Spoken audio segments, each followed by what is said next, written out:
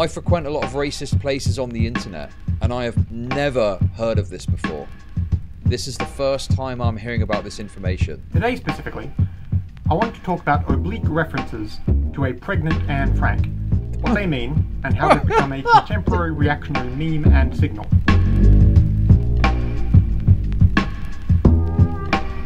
What is up, guys? It's me, your boy, Chudlogic. And YouTube chat still isn't on the screen, but I can see you. Okay, so as you know, I'm a big fan of card posting, even though he's like a leftoid and probably disagrees with all my racist takes. I can't help but like the guy, and I like his dog whistle videos.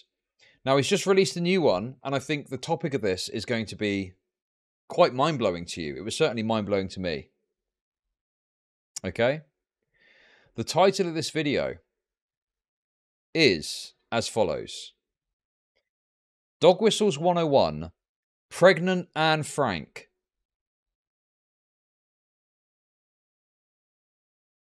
Now, has any person in chat familiar whatsoever with the supposed dog whistle known as Pregnant Anne Frank? I frequent a lot of racist places on the internet, and I have never heard of this before.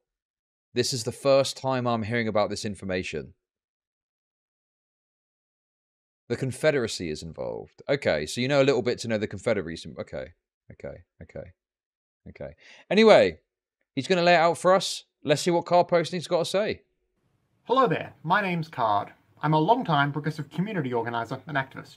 And today, I just want to briefly talk about a reactionary dog whistle that's been around for a couple of years now, as well as what it really means, who's using it, and why. For those who might not know, in politics, a dog whistle is a word, a phrase, or a symbol which seems perfectly innocent or innocuous to most people, but which really communicates a more sinister hidden message to those in the know. Additionally, there'll also be a playlist of videos of mine, linked at the top of the description, which goes into detail about all sorts of reactionary dog whistles and how to spot them. I feel like I've said all this stuff about dog whistles before. The thing for me, I don't really obviously personally care that much, but then, you know, I'm not a leftoid anymore, I guess. But if a normal person doesn't understand it, it escapes me a little there. Like, what is the purpose then? Because you're just communicating with other people that know what you're talking about, and the people that are not aware, so therefore it's probably not going to affect them, no? Today specifically, I want to talk about oblique references to a pregnant Anne Frank, what they mean, and how they've become a contemporary reactionary meme and signal, particularly in online spaces. Long story short, around mid-2018, on 4chan's history board, it was particularly popular to write alternate history stories describing what might have happened following the US Civil War had the Confederate South won. Oh, you guys were right. Some of you said it was about the Confederacy. You were right. Yes. No way. Oh! Shiba Inu dog clapping his hands happily while Bravo is above him. Thank you very much. Well done, guys. Well done. So yeah, my guess here, and the reason this is a bit perplexing to most of us, is I think that card posting is probably coming up against the problem we all have from time to time, okay? And that is content drought. So I'd presume he's probably covered a lot of the popular dog whistles, okay? So now I think he's had to dig quite deep to find another dog whistle to talk about, and it just so happens to be one that is quite obscure. So most of us have got no idea what it is. But anyway, I respect the hustle. I get it. Let's see what this means. A common theme of a lot of these stories was what might have happened had the Confederate States of America made it to the 20th century and fought in the Second World War. Bizarrely enough, a concept that became a meme of sorts among the people writing these alternate history stories was the idea that a Confederate America would invade Nazi-occupied Europe and liberate, among others, Anne Frank, the famous Jewish Holocaust victim diarist. Stranger still, many of these 4chan posters would go on to write up long screeds wherein they imagine Frank subsequently marrying and then being impregnated by a Confederate Second World War soldier. But how do I make money off depressed people? This is crazy. I love it. Does he have glorious Asperger's? Thank you for the $5. I appreciate we're doing alternate history, so anything is possible in alternate history. But would that even be possible? Like, I guess if anything's possible, anything's possible. But based on our understanding of the Second World War, would it have even been possible to have liberated Anne Frank? Because my understanding is that Anne Frank was, you know, like unsavable, so to speak. You know, put in some, I don't know what Anne Frank went, put in some death camp somewhere and murdered, executed, slaughtered, genocided. So how would you have saved her without the series of events dramatically changing? We're talking about fan fiction. Yeah, I know. Okay, I understand that. And like I just said, of course, if you want to say, well, anything's possible, okay, then it's like, well, yeah, okay, well, anything's possible then. You can fly in on a bunch of eagles and pick up all the Jews and fly them out of fucking Auschwitz. Like, I don't care about what is... If anything's possible, anything's possible. It's a really stupid concept. I'm saying, realistically, was there a chance that could have happened based on what we understand about World War II? And it's like, probably not. I haven't heard about Anne Frank for ages. To be honest with you, we've not spoken about Anne Frank enough on this stream. What happened to her exactly? Well, where did she go? How, you know, where did she die? Anne Frank died at the Bergen-Belsen concentration camp. The Belsen concentration camp. My mum used to live in Germany, lived in Belsen for a little while. Because it's basically a military thing, to put it simply. And apparently, like, she went to visit the death camp to pay her respects to the Nazi. No, she went there and was like, there's no way that the townspeople didn't know about this. Like, it was so close and so obvious. There's no way the townspeople wouldn't have known that something was going on. And, you know, it made her hate the German people more, basically, because she thought, like, how could they not have known? You know, that's the way my mumsy, you know, that's the way her mind works. Anyway, I know about that. I didn't realise it was Belsen. Damn. Okay. In February or March of 1945. Right. February or March of 1945. Yeah, there's no way. Belsen is in Germany. There's no way that, yeah. Copium. Sorry, Confederates, you're coping. Anne Frank was doomed. Unlucky. This went on and on until people were eventually posting drawn artwork of a pregnant Anne Frank and her Confederate soldier husband all over the website. Oh, dude, what the fuck? A pregnant Anne Frank. That is insane, dude. Look, they've even got the Star of David on the cardigan, and then obviously that's her diary dropping on the floor because she doesn't need it anymore. And her Confederate soldier husband all over the website. For a while, any and all historical discussion at all would turn into these alt history fantasies about Anne Frank, and it got to the point where 4chaners felt emboldened enough to start posting this sort of stuff on more mainstream sites like Twitter and Facebook. Where now... The soldier had a musket, presumably because they were LARP. They were doing like a sort of like LARP of like, oh yeah, they'd be just armed just like they were in the Civil War, right? That's what I imagine. They go and fight them with muskets and win. Is that a musket? I don't know. Maybe it's a normal rifle. Anyway. Since most normal people would find this all really strange and off-putting. The point isn't that the pregnant Anne Frank alternate history thing is overtly offensive in the same way most bigotry is, although it is certainly a product of bad taste. But the pregnant Anne Frank signifier serves to be something of an obtuse reference that only people aware of the online backstory surrounding all this will make in order to signal their knowledge of old 4chan memes to one another.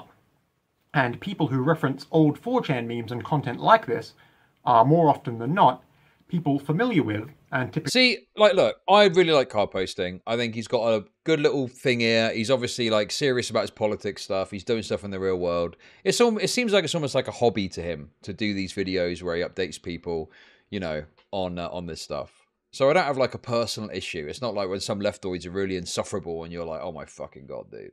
Okay, that's wonderful. But how It's do kind I of like make it's money quite off quaint. depressed people? It's quite Is he quaint and virtue endearing, signaling over you know. poop posting? Thank you for the $5. Appreciate it. So, but you know, I look at this and I'm like, bro, we're really like that in the weeds that we're worried about some super obscure meme that most of my audience could, at best, a couple of people could associate with something to do with the Confederacy, but had no meaningful idea of what it was. And I've got some extremely racist people that watch me. You know, I think we're getting to the stage where if this is what we're worried about, I don't think that's a concern. I don't think a super obscure 4chan meme that relates to fictionalized history of the Confederates winning. I feel we're over egging the pudding a bit. Okay, we're probably we're probably at this stage getting a bit overly concerned with this stuff. But you know, I wouldn't worry. If you're a lefty, if you're a leftoid, don't worry, guys. I think you're going to be fine. You know, I don't think you need to worry about the Anne Frank pregnancy meme. But at least we know now. At least we're educated. Typically sympathetic to the alt-right worldview. Someone making a reference to a pregnant Anne Frank who has been rescued by Confederate soldiers is signalling their deep familiarity with terms and jokes only held onto by the image board website. Okay, Dub. I see a comment in chat. I don't know if I can actually say that on stream because, I mean, you know, it's YouTube, isn't it? They get a bit funny about that sort of thing. I've been stung before, shall we say. But I'll take that into consideration. Sites most commonly used by the online far right. So, for the sake of keeping yourself and your spaces safe, just keep it in mind. It's always good to be able to recognize alt-right messaging and signaling like this, so you can spot it, denounce it, explain what it is and why it's bad to others, and remove the people posting this sort of stuff. Okay, so if you've got a lefty hug box and someone comes in and starts posting pictures of a pregnant Anne Frank saying, look at what the Nazis took from us. Look at what the Nazis took from us, guys. We could have had this, if only, not knowing it's about the Confederacy winning the Second World War, whatever. Then you can go, in that exact instance, you can go, right, guys, this is a meme, this is a dog whistle, they're actually talking about this, lay it out, ban them, tell everyone. Hopefully not everyone thinks you're a schizo and you'll be fine. Okay, I can see it. I see the vision.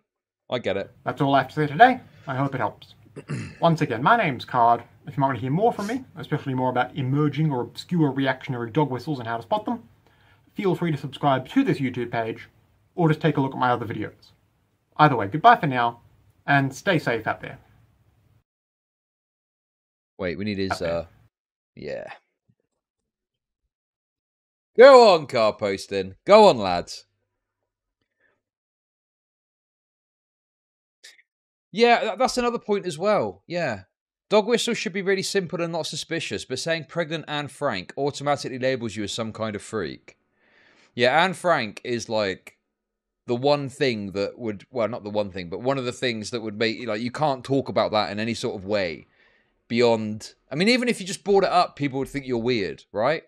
If you just said, oh, what about that Anne Frank, eh? Remember Anne Frank? People would be like, what? What are you talking about Anne Frank for, you fucking weirdo? So yeah, it's probably not a particularly effective dog whistle.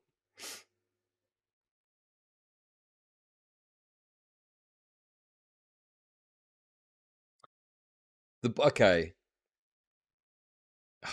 Dude.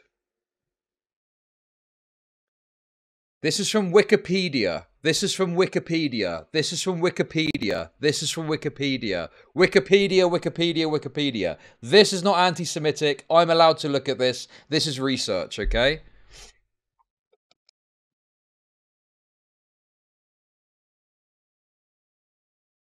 So there are claims that it was faked, right? Denials of authenticity and legal action. After the diary became widely known in the 50s, various allegations against the veracity of the diary and its contents appeared, with the earliest published criticisms occurring in Sweden and Norway. Of course, those fucking Nazoids were all over that.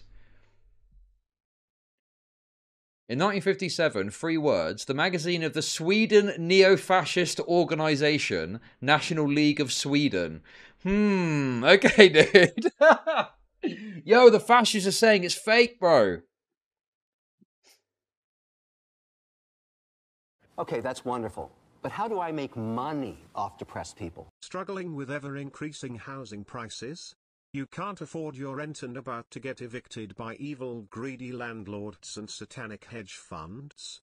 Join the poll today, so that you can live rent-free in this guy's head. Thank you. Very true. Thank you for the £20. Very generous. Thank you.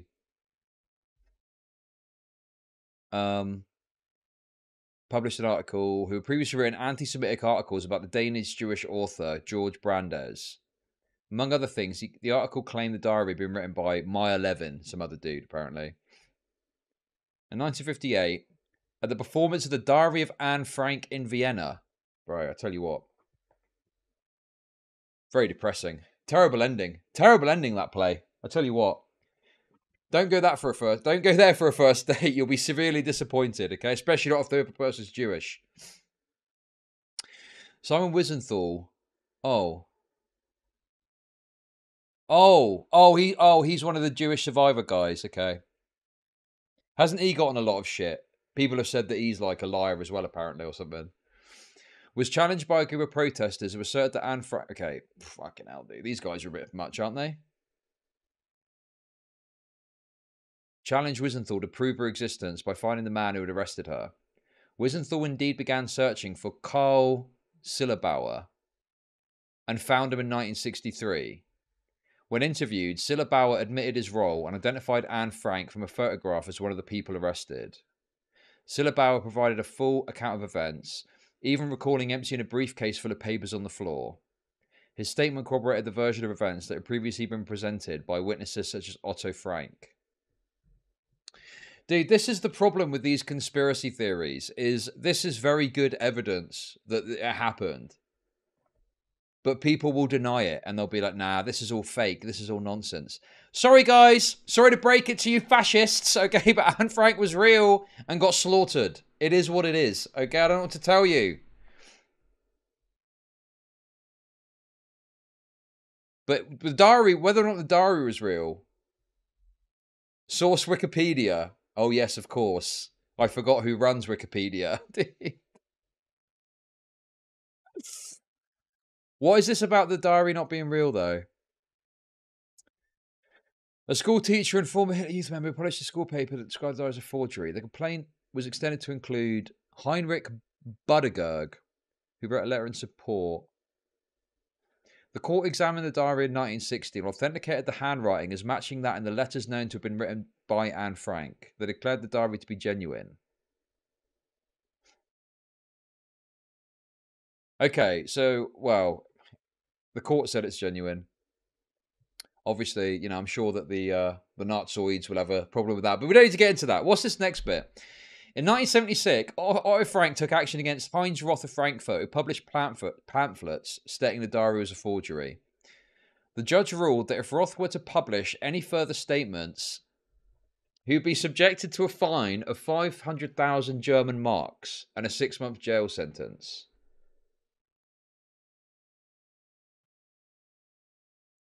Okay, listen, guys. I know that's going to sound wacky to you Yankoids. But the reality is, obviously, Germany has got a lot of issues. Let's just say that Germany is a bit precious about this whole thing, and they tend not to like people denying stuff like that, okay? I personally don't like that, you know. I understand the reasoning why they do it. Dude, the Germans are so worried that, like, you know, this sort of mentality is within them so deeply that they can't possibly let them talk about it, because otherwise it might happen all over again. Dude, I'm sure it's going to be fine, okay? Just ease off a bit. Listen, let the deniers have their say. Come on, dude. Anyway, listen, guys, I do probably need to be careful. I'm very blue-pilled on this, okay? I think it probably did happen. I think it's probably true.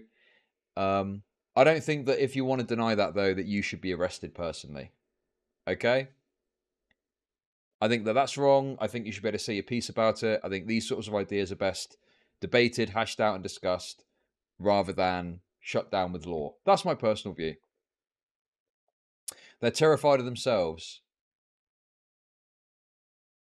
Anyway, guys, there we go. So we got a little bit of bonus Anne Frank content in at the end there, didn't we? Hey?